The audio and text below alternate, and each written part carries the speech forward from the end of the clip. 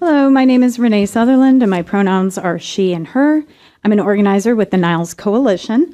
Our Save Niles Library campaign is made up of concerned community members and patrons who are fighting against the bigoted neoliberal attack on our library by Trustees Drblik, Shoenfeldt, and Makula. We are united in our mission to defend our public institutions, such as the Niles-Maine District Library, and bring to you these collective demands. Fulfill your duties and swear in Umair Qadeer to the vacant seat on the Board of Trustees so that we have a fully functional and democratic board.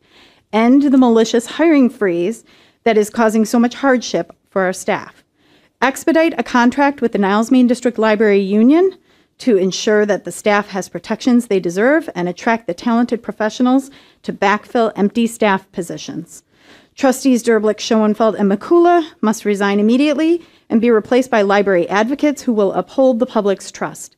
It is time for you to step down. We would like to inform this entire board of our gratitude to the following groups for their contributions to our campaign.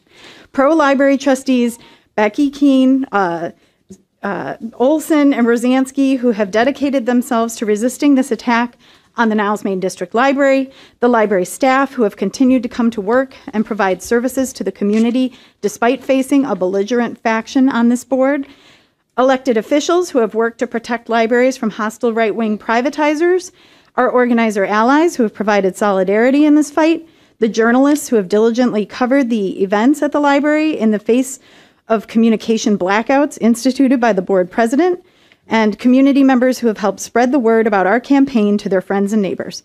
We are grateful for the support and efforts of these individuals, and we will continue to show up as long as there is even one anti-library trustee on this board. All power belongs to the people. Thank you.